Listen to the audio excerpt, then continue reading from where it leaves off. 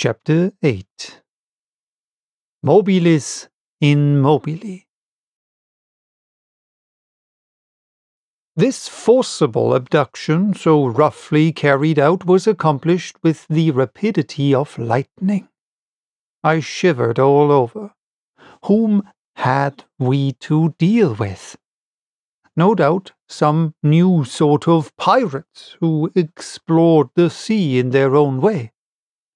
Hardly had the narrow panel closed upon me when I was enveloped in darkness. My eyes, dazzled with the outer light, could distinguish nothing. I felt my naked feet cling to the rings of an iron ladder.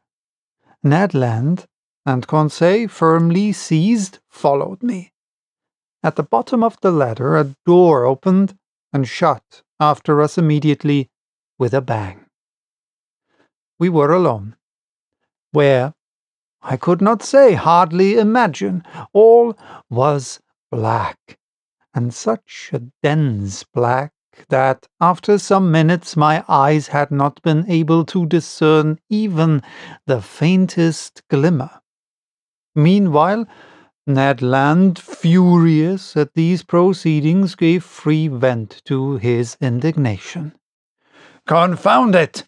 cried he. "Here are people who come up to the Scotch for hospitality. They only just miss being cannibals. I should not be surprised at it, but I declare that they shall not eat me without my protesting." "Calm yourself, friend Ned, calm yourself," replied Conseil quietly. "Do not cry out before you are hurt. We are not quite done for yet." "Not quite," sharply replied the Canadian, "but pretty near at all events. Things look black. Happily, my bowie knife I have still, and I can always see well enough to use it. The first of these pirates who lays a hand on me—" "Do not excite yourself," I said to the harpooner, "and do not compromise us by useless violence. Who knows that they will not listen to us? Let us rather try to find out where we are." I groped about. In 5 steps I came to an iron well made of plates bolted together. Then, turning back, I struck against a wooden table, near which were ranged several stools. The boards of this prison were concealed under a thick mat of flax, which deadened the noise of the feet. The bare walls revealed no trace of window or door. Conseil, going round the reverse way, met me, and we went back to the middle of the cabin, which measured about 20 feet by 10. As to its height, Ned Land, in spite of his own great height, could not measure it. Half an hour had already passed without our situation being bettered, when the dense darkness suddenly gave way to extreme light. Our prison was suddenly lighted. That is to say, it became filled with a luminous matter so strong that I could not bear it at first. In its whiteness and intensity I recognized that electric light which played round the submarine boat like a magnificent phenomenon of phosphorescence. After shutting my eyes involuntarily, I opened them and saw that this luminous agent came from a half-globe, unpolished, placed in the roof of the cabin. "At last one can see," cried Ned Land, who, knife in hand, stood in the defensive. "Yes," said I, "but we are still in the dark about ourselves." "Let master have patience," said the imperturbable Conseil. The sudden lighting of the cabin enabled me to examine it minutely. It only contained a table and 5 stools. The invisible door might be hermetically sealed. No noise was heard. All seemed dead in the interior of this boat. Did it move? Did it float on the surface of the ocean, or did it dive into its depths? I could not guess. A noise of bolts was now heard. The door opened, and two men appeared. One was short, very muscular, broad-shouldered, with robust limbs, strong head, an abundance of black hair, thick moustache, a quick, penetrating look, and the vivacity which characterizes the population of southern France. The second stranger merits a more detailed description. A disciple of Gratiolet or Engel would have read his face like an open book. I made out his prevailing qualities directly. Self-confidence, because his head was well set on his shoulders, and his black eyes looked around with cold assurance.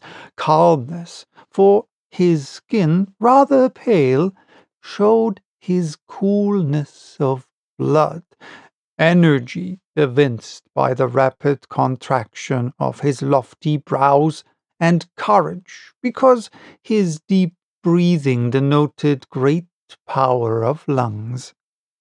Whether this person was 35 or 50 years of age, I could not say. He was tall, had a large forehead, straight nose, a clearly cut mouth, beautiful teeth with fine taper hands, indicative of a highly nervous temperament. This man was certainly the most admirable specimen I had ever met. One particular feature was his eyes, rather far from each other, so that they could take in nearly a quarter of the horizon at once. This faculty, I verified it later, gave him a range of vision far superior to Ned Land's. When this stranger fixed upon an object, his eyebrows met, his large eyelids closed around so as to contract the range of his vision, and he looked as if he magnified the objects lessened by distance, as if he pierced those sheets of water so opaque to our eyes, and as if he read the very depths of the seas. The two strangers, with caps made from the fur of the sea otter and shod with sea boots of seal's skin, were dressed in clothes of a particular texture which allowed free movement of the limbs. The taller of the two, evidently the chief on board, examined us with great attention, without saying a word. Then, turning to his companion, talked with him in an unknown tongue. It was a sonorous, harmonious, and flexible dialect. The vowels seemed to admit of very varied accentuation. The other replied by a shake of the head, and added 2 or 3 perfectly incomprehensible words. Then he seemed to question me by a look. I replied in good French that I did not know his language, but he seemed not to understand me, and my situation became more embarrassing. "If master were to tell our story," said Conseil, "perhaps these gentlemen may understand some words." I began to tell our adventures, articulating each syllable clearly and without omitting one single detail. I announced our names and rank, introducing in person Professor Arronax, his servant Conseil, and Master Ned Land, the harpooner. The man with the soft, calm eyes listened to me quietly, even politely, and with extreme attention, but nothing in his countenance indicated that he had understood my story. When I finished, he said not a word. There remained one resource. to speak English. Perhaps they would know this almost universal language. I knew it as well as the German language, well enough to read it fluently, but not to speak it correctly. But anyhow, we must make ourselves understood. "Go on in your turn," I said to the harpooner. "Speak your best Anglo-Saxon and try to do better than I." Ned did not beg off and recommenced our story. To his great disgust, the harpooner did not seem to have made himself more intelligible than I had. Our visitors did not stir. They evidently understood neither the language of Arago nor of Faraday.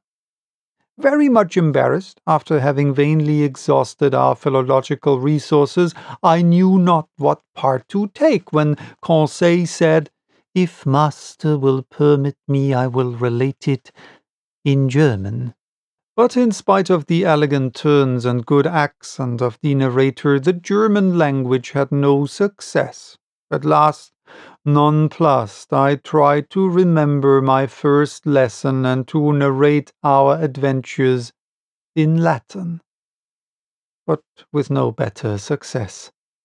This last attempt being of no avail, the two strangers exchanged some words in their unknown language and retired, the door shut.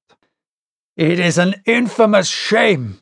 cried Ned Land, who broke out for the 20th time. "We speak to those rogues in French, English, German, and Latin, and not one of them has the politeness to answer." "Calm yourself," I said to the impetuous Ned. "Anger will do no good." "But do you see, Professor," replied our irascible companion, "that we shall absolutely die of hunger in this iron cage?" "Bah," said Conseil philosophically, "we can hold out some time yet." "My friends," I said, "we must not despair. We have been worse off than this. Do me the favor to wait a little before forming an opinion upon the commander and crew of this boat." "My opinion is formed," replied Ned Land sharply. "They are rascals." "Good. And from what country?" "From the land of rogues." "My brave Ned, that country is not clearly indicated on the map of the world, but I admit that the nationality of the two strangers is hard to determine. Neither English, French, nor German, that is quite certain. However, I am inclined to think that the commander and his companion were born in low latitudes. There is southern blood in them, but I cannot decide by their appearance whether they are Spaniards, Turks, Arabians, or Indians. As to their language, it is quite incomprehensible." "There is the disadvantage of not knowing all languages," said Conseil, "or the disadvantage of not having one universal language." As he said these words, the door opened. A steward entered. He brought us clothes, coats and trousers made of a stuff I did not know. I hastened to dress myself, and my companions followed my example. During that time, the steward, dumb, perhaps deaf, had arranged the table and laid 3 plates. "This is something like," said Conseil. "Ah," said the rancorous harpooner, "what do you suppose they eat here? Tortoise liver, filleted shark, and beefsteaks from sea dogs." "We shall see," said Conseil. The dishes of bell metal were placed on the table, and we took our places. Undoubtedly, we had to do with civilized people, and had it not been for the electric light which flooded us, I could have fancied I was in the dining room of the Adelphi Hotel at Liverpool or at the Grand Hotel in Paris. I must say, however, that there was neither bread nor wine. The water was fresh and clear, but it was water, and did not suit Ned Land's taste.